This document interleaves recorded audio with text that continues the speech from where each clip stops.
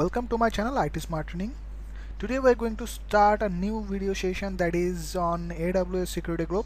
If my video is informative, please like the video and subscribe my channel, and don't forget to press the bell icon to get more up to date.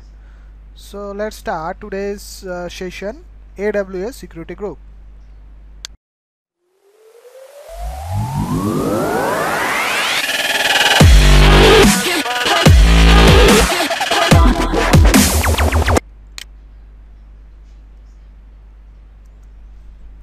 So let's start security groups on AWS. So a security group is basically a firewall.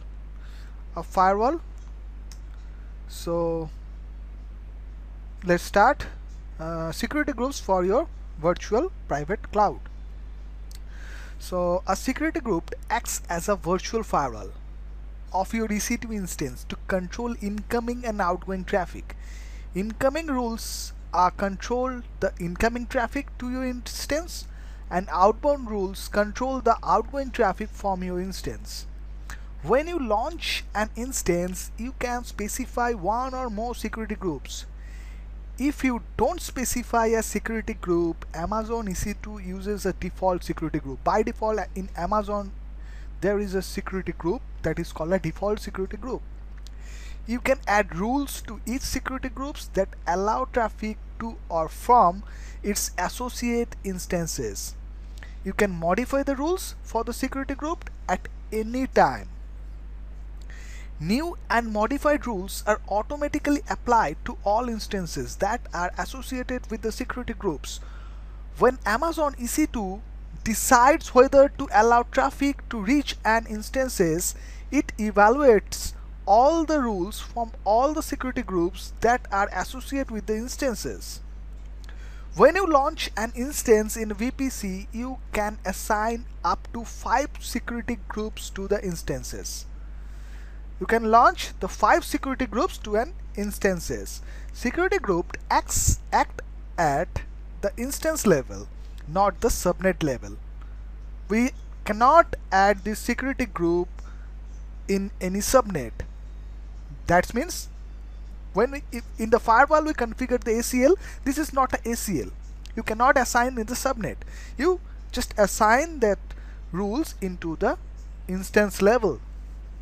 Therefore, each instances in a subnet in your VPC can be assigned to a different set of security group. There are some security groups basics. You can specify allow rules but not deny rules. In a security group, you can only create allow rules. You cannot create any deny rules. You can specify separate rules for inbound and outbound traffic. You can create a separate rule for inbound traffic. You can create a separate rule for outbound traffic. Security groups rules enables you to filter traffic based on protocols and port numbers. Security groups are stateful. That means this is monitored all kind of traffic which is incoming to the instances and outgoing to the instances. If you send a request from your instances, the response traffic of the request is allowed to flow in regardless of inbound security group rules. Responses to allowed inbound traffic are allowed to flow out regardless of the outbound rules. Next, when you create a new security group, it is not inbound rules. Therefore, no inbound traffic originating from other hosts to your instances is allowed until you add inbound rules to the security group. Suppose you are creating a security group named is test. So you just create the security group, but you cannot add or assign in any instances that security group. Okay, so that security group would not work. So after you create instances, when you assigned it into the inbound interface or the outbound interface, then only that security group assign. There is no specific rules for inbound, there is no specific options for outbound. You just create the rule and you just assign to a particular inbound or a outbound interface in an instances. By default, a security group includes an outbound rule that allows all outbound traffic. You can remove the rule and add outbound rules that you allow specific outbound traffic only.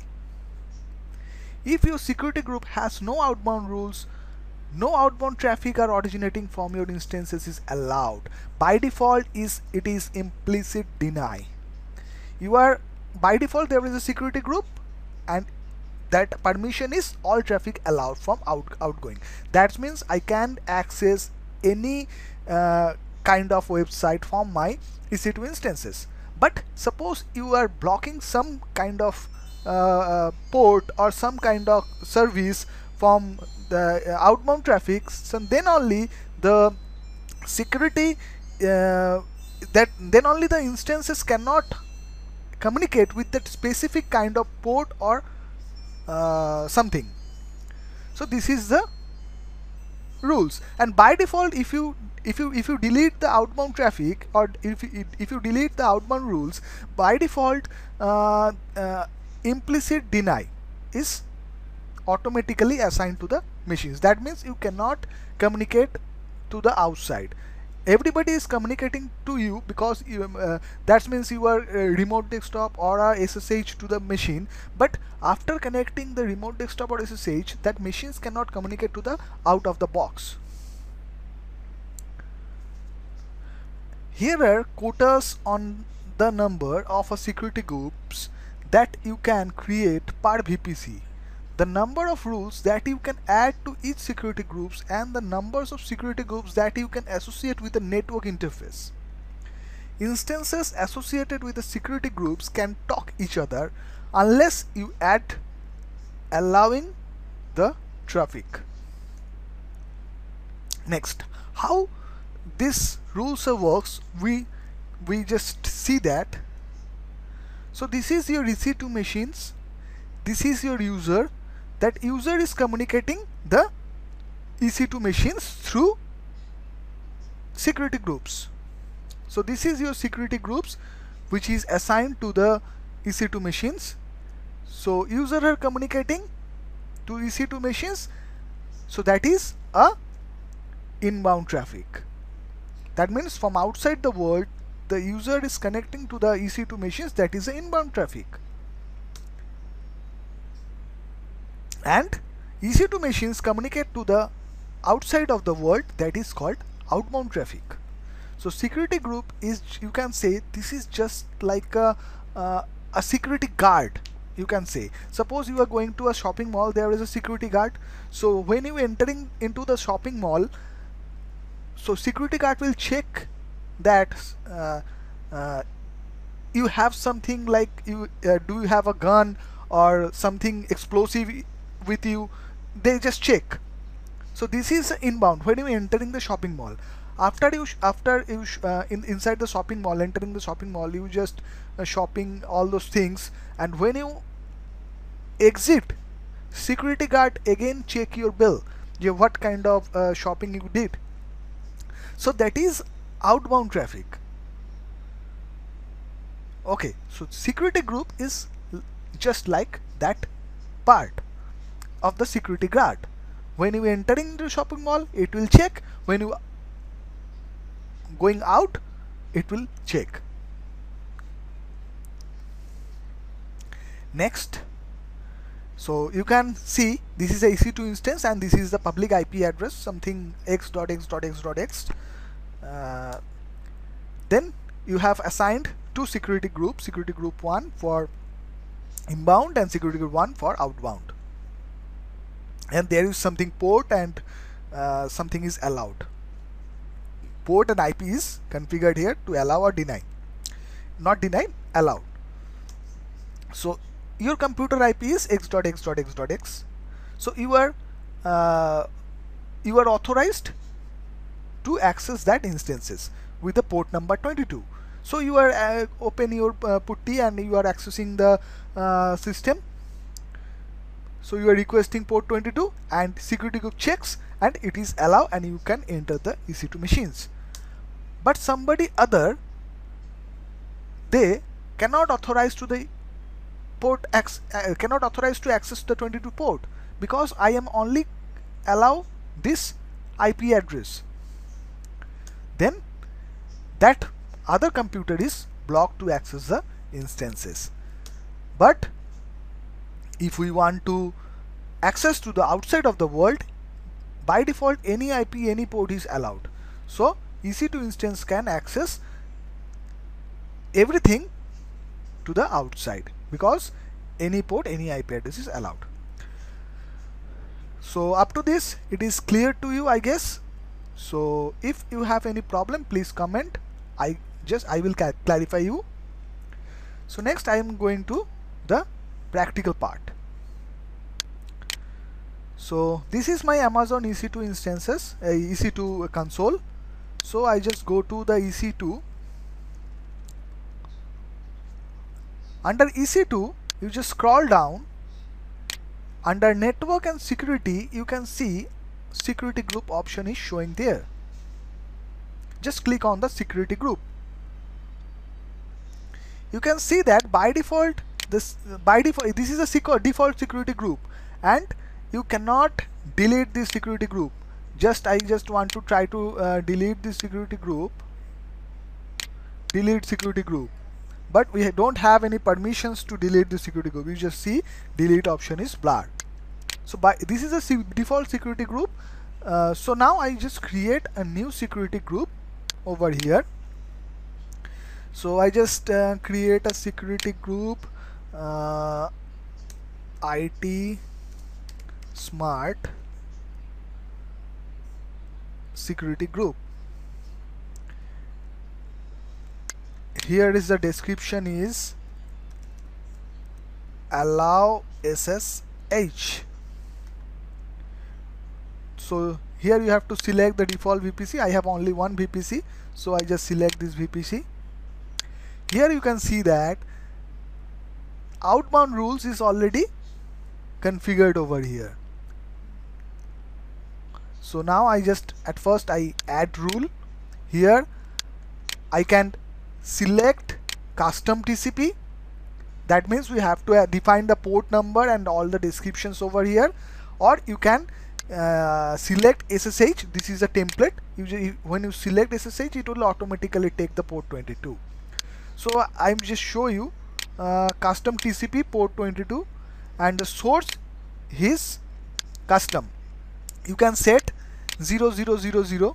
That means any network ID with any subnet mask, they can access that particular system.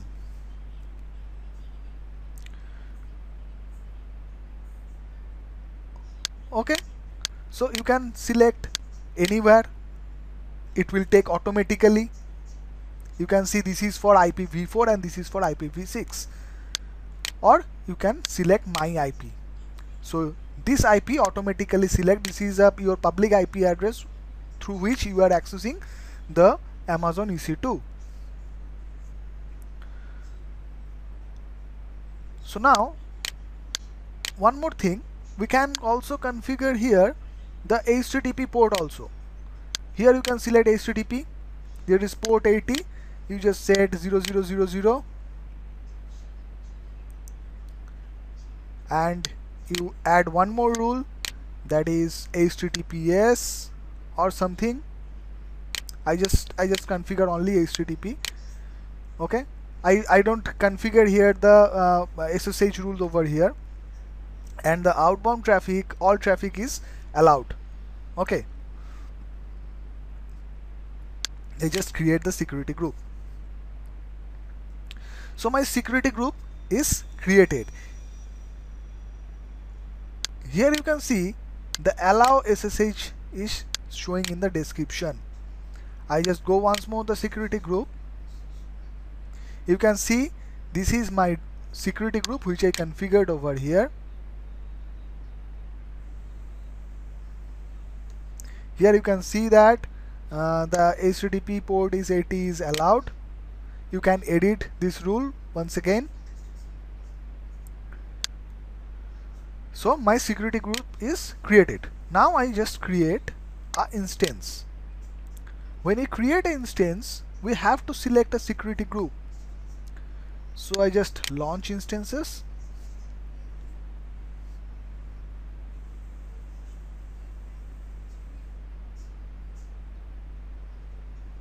I select here Ubuntu,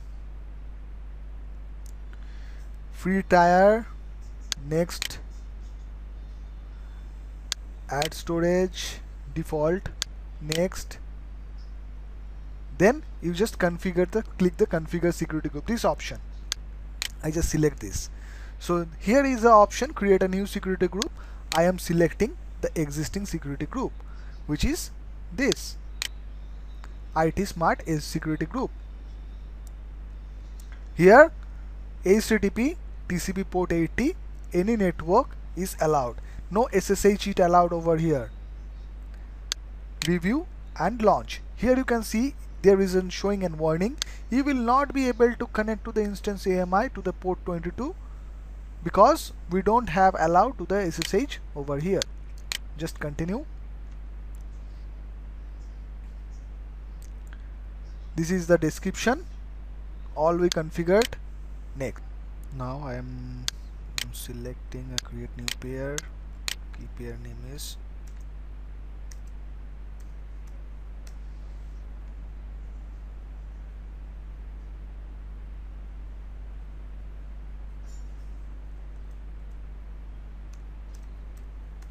Ubuntu. Download the key pair. So ubuntu.pem is downloaded. So now I just go to the start and search puttigen. Select the puttigen, load the file, pim file, which I recently downloaded. Just select pim file. Okay, save the key.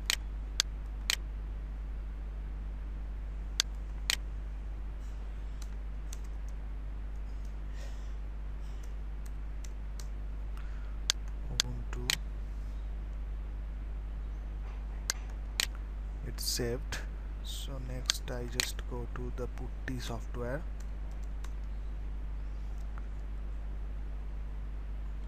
Before that I have to just launch the instance because it will take some time to create. Is showing it is in pending state. If I select this, you can see the public IP address of that instance 13.233.79.26 is the public IP address. So now I just go to the putty application, select the putty application, paste port number 22, select SSH auth, browse and select the ppk file, this one, and open. Check that yes, my instance is running. So I just open. So you can see that it's unable to connect because in my security group you can see that connection is terminated. Okay, I just go the security group once again.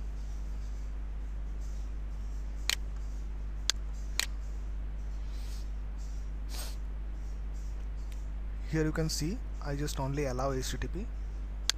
I am adding the SSH.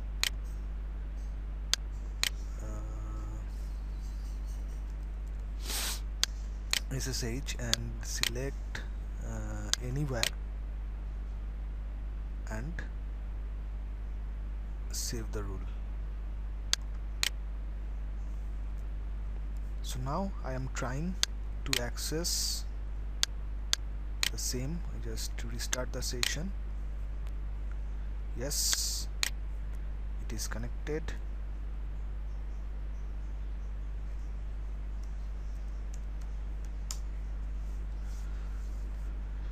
See, it is connected. I am connecting this with the public IP address of this instance.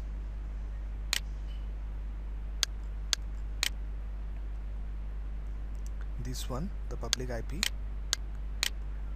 So I am sending a ping request to this, and you can see I am unable to ping because by default the ping is block.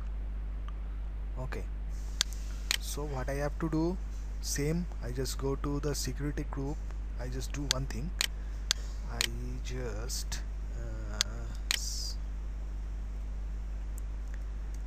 just continuous ping. I just run the continuous ping so that I can understand more.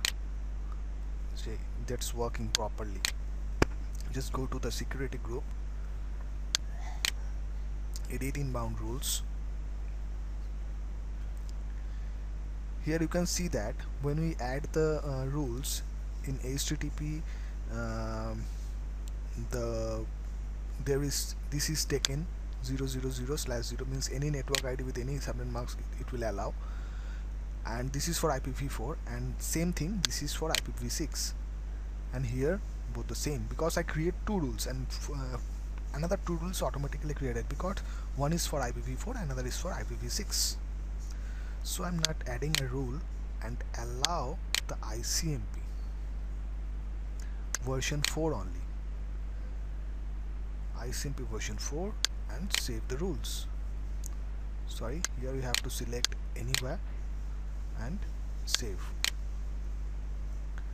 So after saving, you can see that we are getting ping reply request.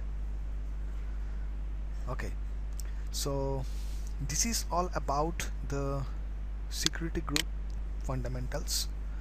So if my video is informative, please like the video and subscribe the channel, and don't forget to press the bell icon to get more up to date. So see you on next video. Thank you.